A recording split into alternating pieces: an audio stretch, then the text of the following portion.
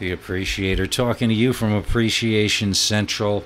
It's strange times. It is strange times, but thankfully we have good things to listen to and good things to do. And if you keep yourself distracted sufficiently, you don't have to really get too into it. And when you do, you can do it from a lighter-hearted way, like Doc Sleaze has on his new show, Doc Sleaze, Headless Men from Outer Space, where he concocted rather this incredible and fascinating I guess you'd call it a conspiracy theory, where they're trying to bump off these daring billionaires. I mean, people who can afford to go down in these submarines. And I mean, the more I hear about this story, I mean, have you ever heard the term throwing caution to the wind? That's just, and it's tragic. I mean, I don't want to belittle these people. I mean, thought, I'm sure none of them thought that they were actually risking their lives for whatever reason. Foolhardiness, perhaps. On the new show, he not only posits that, but he looks at some old sitcoms. And I mean, these are ones that I saw when I was growing up. And he said he's seen some of them, but he, for whatever reason, I guess he's in the UK, and they never imported, or he never watched, one or the other, a show that ran called Mr. Ed. And some of you may have never heard of it. I mean, when I was growing up, everybody knew who Mr. Ed was. Mr. Ed was a talking Palomino horse owned by a fellow by the name of Wilbur Post, played by Alan Young, who was an aspiring comedian. I mean, he was going to be pretty big. He was projected to be back in the days of radio, and he never quite caught on. And once he played this guy who talked to a horse, which I'm sure gave him a solid salary. This show was not just some obscure thing that ran for a season or two. Mr. Ed ran for many, many seasons. I think it was on CBS. My memory serves me. Yes, my Swiss cheese memory that can't remember what I did yesterday, but can remember TV programs that I watched 50 years ago with this crystal clarity. Mr. Ed was a Palomino horse who could talk. However, the proviso of the show was he would only talk in the presence of his owner, Wilbur Post. Wouldn't even talk in the presence of his wife. And the whole show, I mean, is that just creepy? It's like talking to ghosts. And he mentioned another show where a woman actually did have a conversation with ghosts as the main function of the program. The Ghost and Mrs. Muir was the name of it. And it was about this widow who lived in this house that this unscrupulous landlord or realtor keeps trying to buy, and she doesn't want to leave, rather, for whatever reason. I mean, you would think the ghost of her husband would come and show up, but no, the ghost of this sea captain has occupied her home, and that interaction, and yes, it's creepy. We just don't, I guess we do other creepy types of TV shows, but that's just bizarre, like My Mother the Car, where this guy's mother is reincarnated as a 1928 Porter, which isn't even a real brand of car. I guess they didn't want to insult any car makers, so they made up a name that sounds like an old car. And this guy's mother the guy was played by Jerry Van Dyke. Talk about the younger brother of the infamous Dick Van Dyke, who, as far as I know, is still alive and kicking.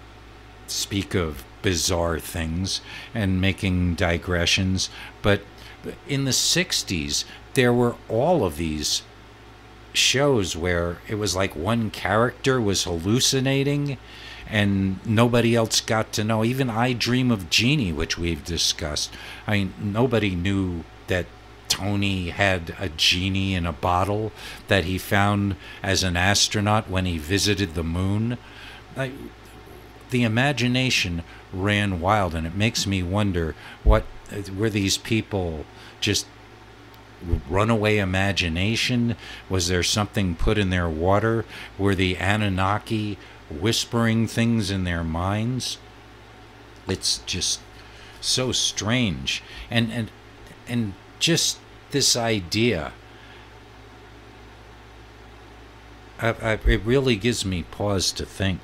I mean, now we have a whole other weirdness, I suppose, shows like Squid Game, where it's very weird and morbid. I mean, all these people and potentially dying. Have you seen the Squid Game? There's a second season coming, which I can't even imagine what they're going to do there. But some of these Netflix shows, like with the oft-mentioned on this channel, Black Mirror, those plots are just unbelievably strange, and not in a Twilight, but I guess maybe the Twilight Zone was strange in its day, and it just gets considered normal because I watched it at the time. But shows like The Honeymooners, I've mentioned that. Jackie Gleason is to people of today is a terrifying, screaming, irrational, cruel almost, but Alice loves him. And at the end, it's even though he's yelled at her and horribly verbally abused her, it's baby, you're the greatest, and she loves him still. I mean, happy endings out of scary situations. And I guess that's the whole idea of the sitcom, maybe?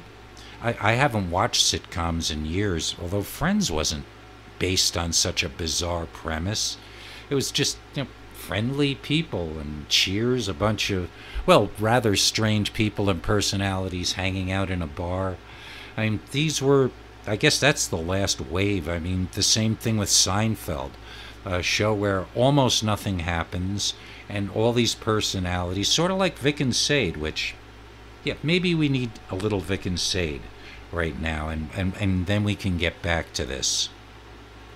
And now get ready to smile again with radio's home folks, Crisco's Vic and Sade, brought to you by Procter & Gamble. Say, do you know that cooks all over the country are happy as larks about the cakes they're making lately? And you know why? Because the new Sure Mix Crisco is giving them cakes so tender and delicious, they're cause for real celebration. Because you see, this amazing new Crisco brings you advantages you've never had before in any shortening, not even the most expensive. Crisco can give you cakes that are lighter and smoother in texture, cakes that taste better than you can make them with any other home shortening we know. Oh, that's a lot to promise. Sure is, but, well, Crisco lives up to its claims. You see, it's the result of the most revolutionary shortening discovery in years, a patented discovery you get only in Crisco. And that's why Sure Mix Crisco can now promise you these 3 exclusive new cake-making advantages. 1, lighter cakes. 2, smoother textured cakes. 3, cakes that taste better than you ever made them before. Even the cake batter you get with Crisco will prove how different Crisco is from other shortenings you've used. You'll get a cake batter that's smooth as satin, a batter that fairly shouts, I'm going to give you a really delicious cake. Why, just listen to this verdict from families all over the country who took part in a recent independent test of the new Sure Mix Crisco. Hundreds of women, just like you, baked cakes with Crisco right in their own kitchens. Those cakes were compared to cakes made with every favorite shortening used in all those homes. And when the families of these women made their choice, their vote was 4-1 for cakes made with Crisco over those made with all the other shortenings combined. So make your family's cakes Crisco cakes, will you? And remember, it wasn't only 4-1 for lighter cakes, but 4-1 for flakier pastry. 4-1 for better-tasting fried foods. That was the family vote, 4-1 for new Sure Mix Crisco.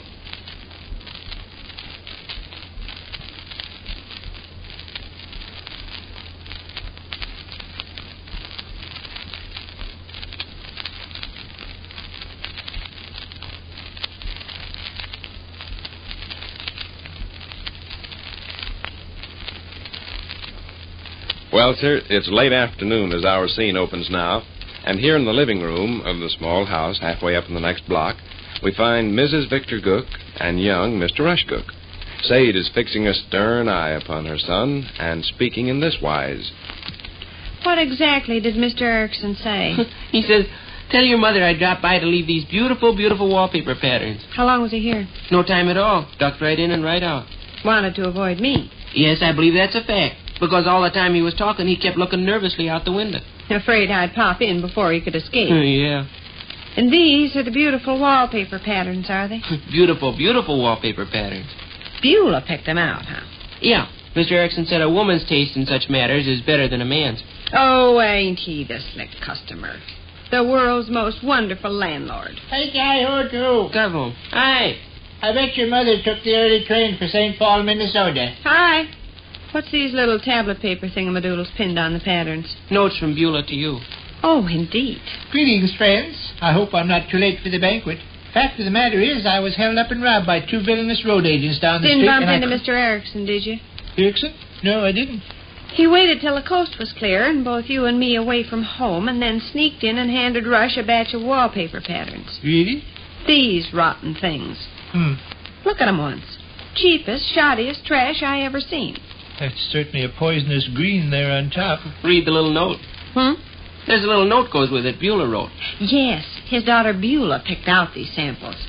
Tell what he said about that, Rush. A woman's taste in such matters is better than a man's. Isn't that a nice box of oyster crackers to take to the picnic? I'm the woman with the upstairs to be papered. I'm the woman that has to live with the wallpaper. But am I the woman to select the paper? No, sirree, sir. His daughter Beulah's the woman to do that. A woman's taste is better than a man's. All right, here's some samples of a woman's taste. You do have a selection, kiddo. How you mean? Erickson didn't show up with just one wallpaper pattern. There must be a dozen or so in that pile. Beulah winnowed out the ugly ones. Mr. Erickson say so? I'm quoting his exact words. Beulah winnowed out the ugly wallpaper patterns. Sent over these beautiful, beautiful samples for you to make your choice from. Sometimes I get discouraged, Vic. This constant battling with the landlord takes the heart out of a person. Never a week goes by but what he don't try some stunt or other. Don't you generally emerge the victor in these encounters? I'm getting worn down. The stuff he attempts to pull off keeps getting wilder and wilder. Erickson is a scoundrel, no doubt about it. Well, he can't do this, can he? We're the people living in the house. We got a right to select our own wallpaper, haven't we? I imagine so. I never heard of a landlord that done the wallpaper selecting for his renters. After all, he owns the property, Mom. Well, that don't hurt. We pay rent for the property. We can move out any time we feel like it. So which? If we selected wallpaper Mr. Erickson didn't like and then moved out, he'd be stuck with the wallpaper. Gosh. Sure. Look, suppose I rented Smelly Clark's bicycle and then decided to paint it a horrible yellow. Smelly'd have a legitimate fee. Oh, you're just arguing to hear yourself argue. Vic, there's no sense in what he's saying, is there? I'm on foreign ground here, kiddo. I don't know just how the law reads on the matter. We've rented houses before. We've had new wallpaper before. Do you remember any instance where our landlord insisted on picking out our wallpaper? No. Of course you don't. Sometime I'm just going to explode when he comes around here with his stunts. Oh, I wouldn't let myself get upset, Sade. You know you don't have to paper your upstairs with anything but what pleases you. Erickson's an old fathead. Let's just look upon him as an old fathead and enjoy a quiet laugh over his feeble-minded... No, but a person gets sick of it after a while. It is kind of halfway funny the way he and I are always at each other's throats. Boy, you have to hand it to him, though. He don't quit. He stays right in there fighting every minute. Suppose we look over these beautiful patterns. Beautiful, beautiful patterns, Gus. Say, talk about your poisonous greens. This baby on top here takes the cake. Could you imagine living in a room with wallpaper like that? I'm afraid I'd grow morbid and homicidal. Read what Beulah wrote on that piece of paper she pinned to the sample, Rush. Let's see. Read out loud. For those who love a rich, restful emerald color, this lovely pattern should be a perfect joy. Oh, my. Rich, restful emerald color, huh? If I was entertaining somebody I despised for the weekend, I'd expose him to this rich, restful emerald color. And I'd guarantee by Monday morning he'd feel vaguely ill, be affected with spots before the eyes and a tendency toward involuntary shakes and shudderings. What's underneath the rich, restful emerald pattern, Rush? This nice wallpaper. Oh, my stars.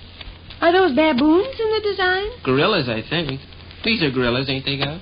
I guess so, or apes. Apes crawling around in trees and showing their teeth. One of your Beulah's comment? Yeah. A touch of whimsy for the art lover. Your guests will praise your originality and humor. What's whimsy? Oh, cuteness, I guess. Uh-huh. Thanks, Beulah. What's next, Rush? This. Alternating pink and purple stripes. Ish, ish, ish. I'd feel like a barber pole surrounded by wallpaper like that. Hurt your eyes if you looked at it long enough. Beginning to hurt mine already. What's Beulah have to say? No Uncle tablet paper pinned to this pattern. Well, she just plain give up. Alternating pink and purple stripes were too much for her. There's a comment pinned to the next one. You appreciate why Mr. Erickson had Beulah do this, don't you, Vic? Presumably in order that... In order that I wouldn't get a hold of a catalog of expensive wallpaper patterns and select something that'd run him into money. He took no chances. He hunted himself up the cheapest, shoddiest merchandise he could find and let his daughter do the selecting. He's a wicked landlord. He's the world's champion landlord. Ma, I'm backing up my argument of a minute ago about whether or not he's got a right to select your wallpaper for you. Bear in mind also he's got to pay for the wallpaper. Well? As long as he has to whip out his pocketbook and slop out the money for the wallpaper, maybe he figures... Oh, fiddly-whittle. No, but really, it's his house and his wallpaper. Probably he figures human flesh and blood is not obliged. You're Yes. just arguing to hear yourself argue. Let's see the next sample. Well, speak no evil, see no evil, hear no evil. The three little monkeys? Yeah. One's got his hands over his eyes, one's got his hands over his ears, and one's got his hands over his mouth. Hey. Wouldn't that be wonderful for our upstairs? Wouldn't that be wonderful for our upstairs? What's Beulah's comment, Pitchfork? A sweet little thought and a sweet little design combined to make this pattern a perfect darling. You hit the nail right on the head, Beulah.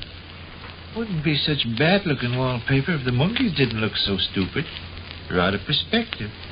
Look, this monkey here's got a head twice as big as the monkey next to him. And over on this side, the half-wit monkey's so small you can't... That's him. That's Erickson now. Calling up all Axel Grease and Peach Butter to inquire about the beautiful patterns. Beautiful, beautiful pattern. I'll talk to him, Rush. Okay. He'll think a cyclone broke loose. Hello? Oh, hello, lady. Ruthie. Miss Stembottom, please. Oh, nothing much. Had to run over on West Monroe Street on an errand that took an hour or two.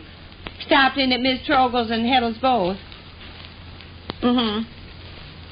Oh, fine. Why, not that I know of. Vic's here, just a second. Anything up your sleeve for this evening?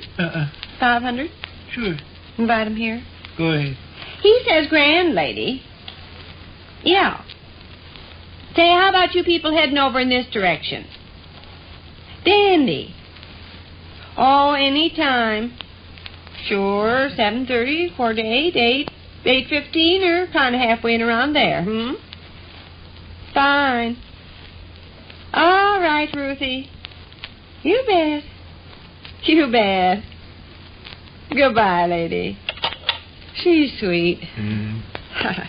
Reminds me a good deal of Mr. Erickson.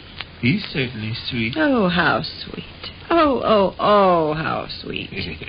The sweetest landlord in all the whole wide world.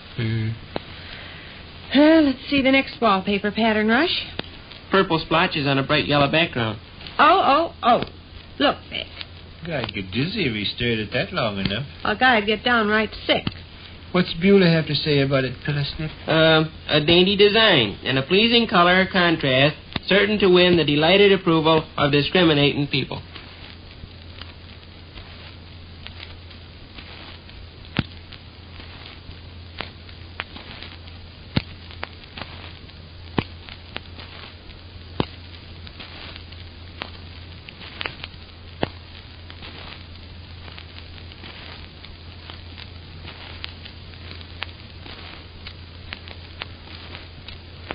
Which concludes another brief interlude at the small house halfway up in the next block.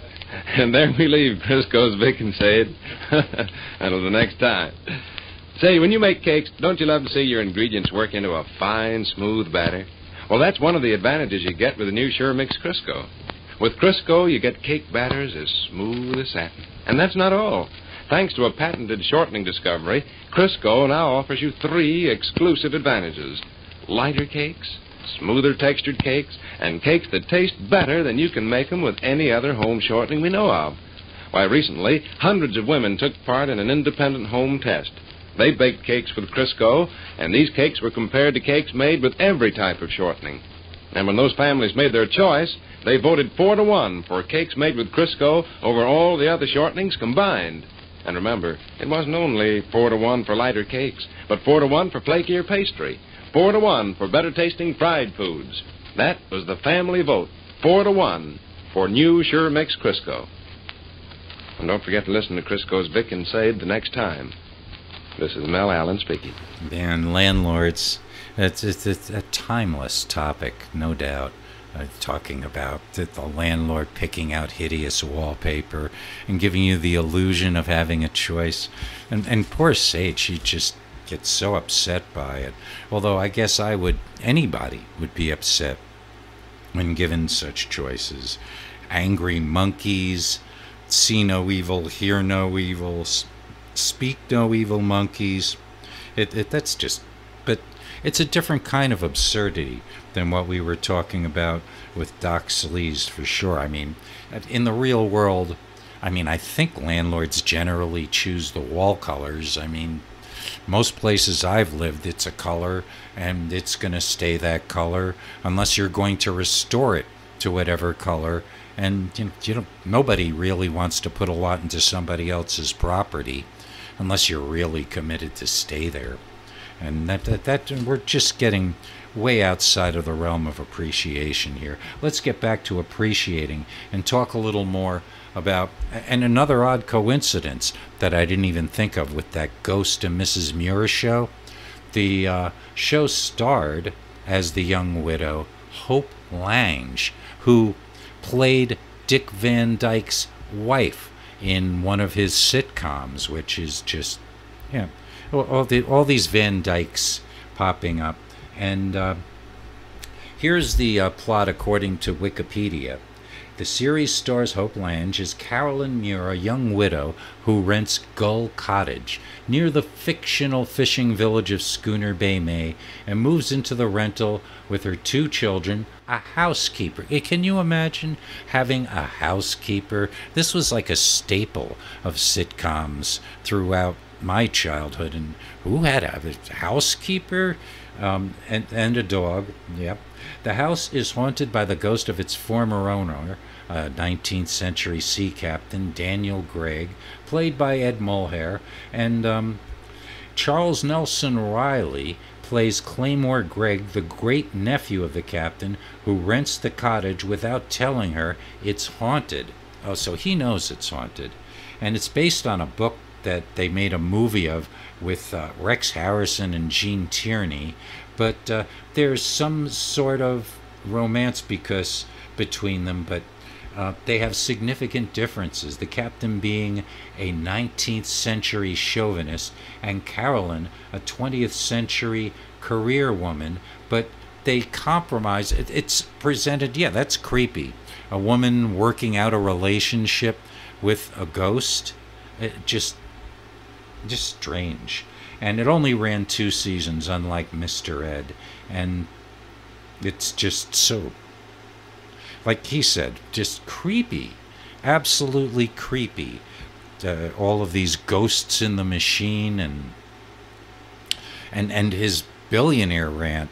I mean, he makes a good case for some conspiracy that, they're trying to bump off these billionaires with these dangerous things like, these Richard Branson Virgin Galactic space flights, which I gotta tell you, after this, I really wonder how many people are going to go up in yet another. I think Richard Branson actually used real engineers and real people, but it also seems like some crazy stunt that, I don't know, I guess it's boasting rights. The idea that you went into space. When I was a kid, I really thought, because of the popular fiction and science at the time, that by now, we'd be commuting back and forth to space stations and Mars and all that. I mean, the Apollo program just kind of died, and yeah, we had Skylab and the space shuttle, and now all that's gone. And are there people in space anymore? Is it a thing? Are there gonna be? I haven't been paying that much attention. I mean, the closest thing are these flights that Richard Branson, which are allegedly starting, I believe, at the end of this summer, right here outside of Truth or... Well, it's not very close. It's probably a good 45-minute drive from here to the spaceport. I got to visit it recently. I'd never been out there. I went out there with the Bee and Sylvia when they visited, and we had... It was kind of nice to see it. That building is really neat. You can't get very close, and there's this huge, cool sculpture, and the land out there. If nothing else, like most drives in the state of New Mexico, you gotta appreciate it. The landscape is just so beautiful, barren, and virtually, I mean, yeah, they stuck some fences up, but it's untouched. It's just this wild land out there. Yeah, looking at all of these programs, including Vic and Sade in today's light, gives us, I mean, that's one of the things that I tend to do here on the show, is contrast all of the things that have changed. And I'm just this person stuck in the 20th century in a certain way. I'm sitting here drawing and drawing. I mean, that's become my pastime. I mean, even when I'm putting together podcasts, while I'm listening to the other shows that I put together on the showcase, I have my pen out and my drawing pads, and I'm doing all sorts. And I don't know, it makes me feel good. And who knows, maybe someday I will... Well, there's one gallery here that's already offered to give me a little show, so I'll show it. And I mean, I'm not averse. If you want an original Bret piece of artwork, by all means, be in touch. I give the email address at the end of the show. And yeah, it's expensive. I mean, how do people decide? I mean, let me digress here a little. How do people decide how much they're going to charge for a piece of art? I mean, I know if you go to school, there's some square inch, if it's this big and it's this medium, but I didn't go to art school, so I'm just this guy who dabbles, and people seem to like it, which gives me this false ego that, oh, this is good, but I'm having fun. And really, if I wasn't having fun and I was just doing it to make money, it would just be another job, just like these shows. I mean, the fun comes first. I'm actually wondering lately if one of these syndication companies that package radio, whether they're looking for something to program in the middle of the night. Something, would this be a viable format and presentation, or this or the showcase? And then, of course, you run into all the copyright stuff, but I can dream, can't I? And Frank saw that Indiana Jones movie, which, I don't know, I did the sequels anymore. I just can't imagine, and he dismisses it. I'm not sure if I'll ever see it. I have my doubts whether I will ever see it, especially if Frank says it's not very good. And the other thing is, I mean, I used to, if I started a movie, I would be committed to see it through and see it to the end, and I don't do that anymore. If I lose interest or I think it's dumb or whatever, I just move on to the next thing, because we just have way too much stuff to check out to get caught up in any of that stuff. But one thing I am enjoying, I've mentioned before, gradually going through Deep Space Nine on Paramount Plus, and I'd never seen it, and I am up to the 4th season, and they've brought back Worf from the Next Generation, and this, I like that.